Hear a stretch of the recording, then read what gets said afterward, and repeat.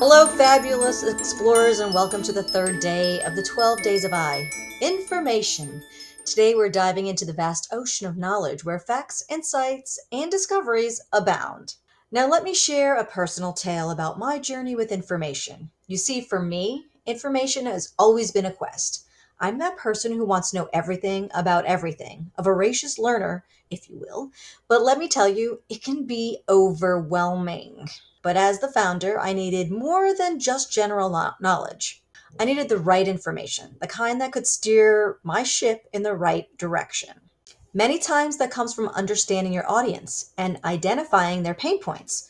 It's like embarking on a treasure hunt, searching for the golden nuggets of information that can truly make a difference. You often hear that knowledge is power, and that's undeniably true.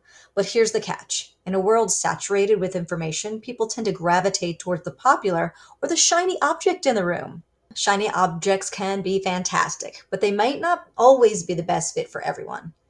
It's easy to get distracted by the glitz and glamour, and that's where finding the right information that supports your narrative becomes crucial. It's like sifting through a treasure chest. You want to find the gems that align with your goals, your vision, and your audience's needs. As the saying goes, not all glitters is gold. So as we celebrate the magic of information today, remember that it's not just about having access to data.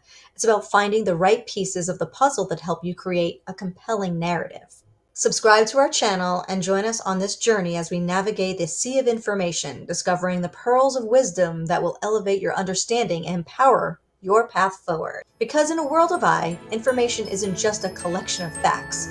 It's the compass that guides us through the adventure of life. Stay tuned for more excitement, insights, and a touch of wisdom on the 12 Days of I. See you tomorrow.